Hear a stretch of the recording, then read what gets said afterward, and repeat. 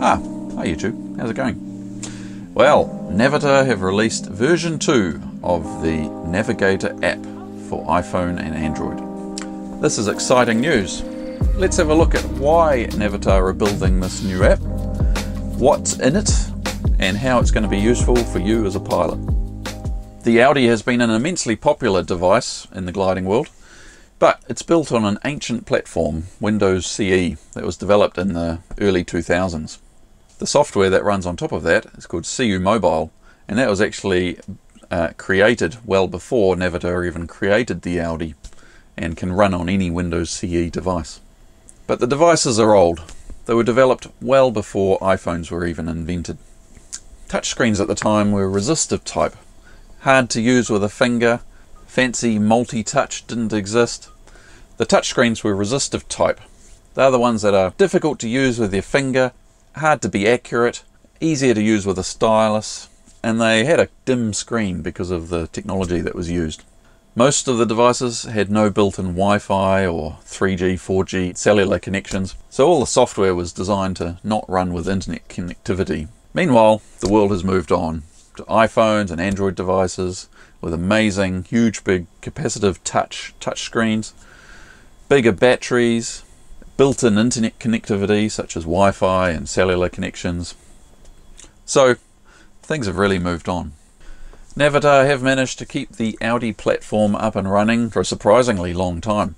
They've done lots of improvements over the years, such as improving the screens and the brightness of them, adding extra battery in behind the device, make a thicker version, lasts a lot longer, doesn't need to be powered while you're flying. Then they've even added internet connectivity to some extent. If you've got an Android phone, you can connect it to your Oudie and get the internet that way. Saying that, the SeeYou mobile software is brilliant to use while flying, especially for contest flying and task flying. It's had 20 years of development put into it, so it does a lot of things very well.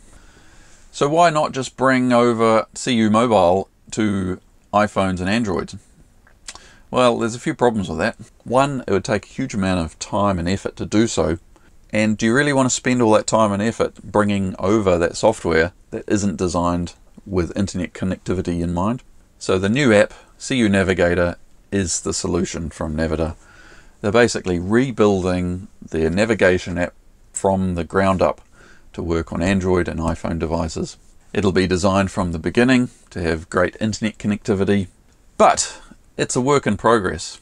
It's been 20 years of development time put into SeeYou Mobile. It takes time to bring that over to a new platform. Okay, so let's have a look at a few of the features built in.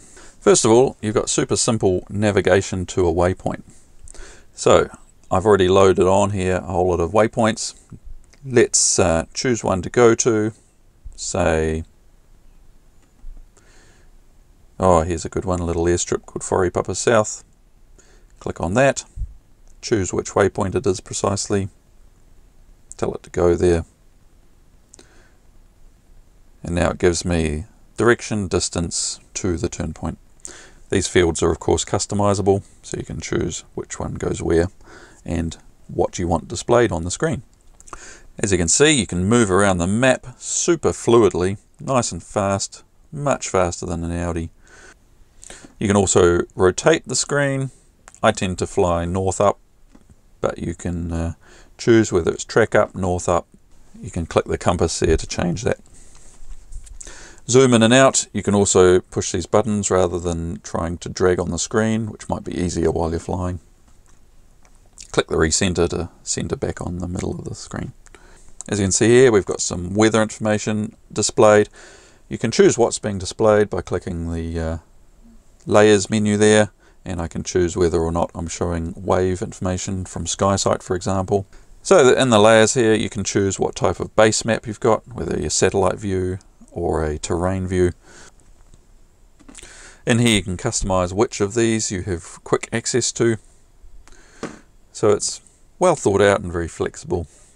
Under the menu here, we can go and change settings. You can configure which aircraft you're flying. If you swap between aircraft a lot, that's useful. We've got a logbook, so you can see all your flights. Settings, In here you can configure things like what waypoints you've got loaded, which maps you've got loaded, whether you're showing airspace, things like that. And you can go and configure all the for all the nav boxes. You can configure what's on the screen.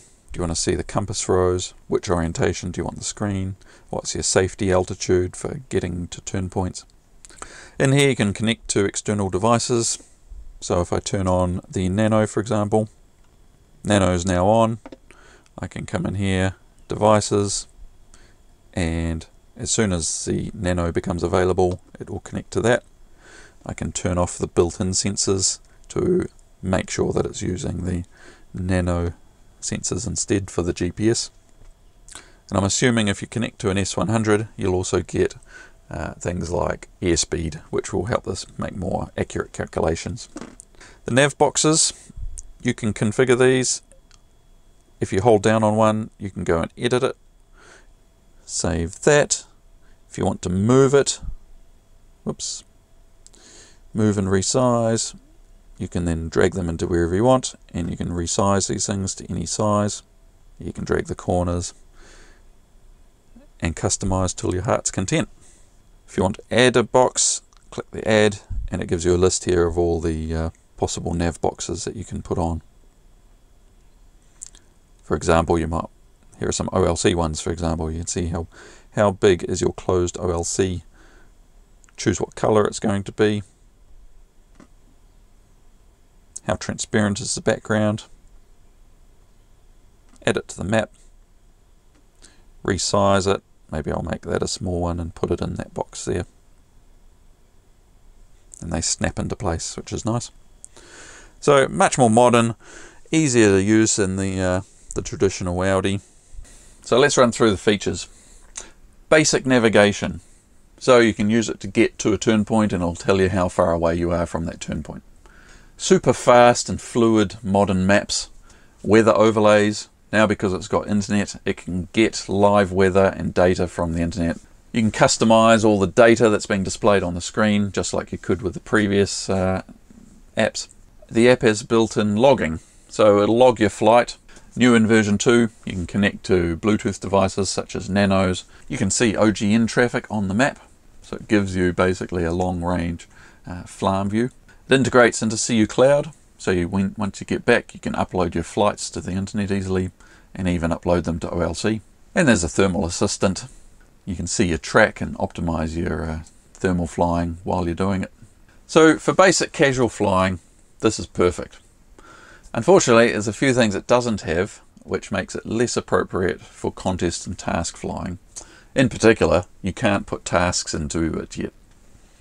Now obviously this is a key feature I suspect Naviter will be working on in the near future. Because there's no tasks, you've got no task information such as how long you've been on task. So for AAT tasks, it can make life a bit tricky. You'll have to do your timings manually on your watch. There's no IGC logging, and quite frankly I wouldn't expect this to come to iPhones and Android devices unless Naviter were to make their own Android device that they can secure to the IGC specification in the future. There's no way IGC approved logging will come to iPhones and Android devices. There's no iPad support, so this means you can't split screen the app on an iPad. So if you're planning to use this in another light aircraft, you won't be able to do that easily. So although it doesn't have an IGC logger built in, you can combine this with a Nano to get more accurate GPS information onto your device. Or you can just have the Nano completely disconnected, use Naviter to do navigation with its own GPS, use your Nano to record your IGC log file, and you've got a good combo there. So how am I using it? I've been using version 1 in the cockpit as a backup to my main LX9000 on the dash panel there. So if the power goes out in the glider for any reason, I would be able to use SeeYou Navigator as an alternative backup option to at least get me to the waypoints that I need to get to and get me the right distance away from waypoints. That is the key information you need to complete a task, and so this can do that in its current state. Once they add the contest features, such as being able to load in tasks, it'll be a lot more useful and easier to use in that role. Generally you need a SeeYou subscription to use the app. Actually downloading the app is free. They do offer a free trial, so you can try out the app for free. You can use SeeYou Cloud and analyze the last flight you took, and then if you want to be able to analyze and log all your flights, you need to upgrade to the full subscription service. So in conclusion, I really can't recommend anyone buys an Oudie in this modern day and age. The devices are just so old, the technology is so ancient, and they are very expensive still. Really, you're paying for the software. SeeYou Mobile is still a very good platform for flying. It's just a shame it's let down by the hardware. So this is well worth trying out. I think for a lot of, especially non-contest pilots, if you're just a casual pilot or you go out for a casual flight, this will be more than you need. And the advantage is you can upgrade your screen and your phone in the future. So for those reasons, I highly recommend trying it out. If you're interested in putting weather on your new Navigator app, have a look at SkySight. We've got a coupon code below that will give you 2 months discount off your first year's subscription. There's a link below for that. And don't forget to check out our merch store if you're interested in any t-shirts or the new sweatshirts we've got. That's a great way to support the channel. Okay, thanks everyone. Hope that's useful, and we'll catch you next time.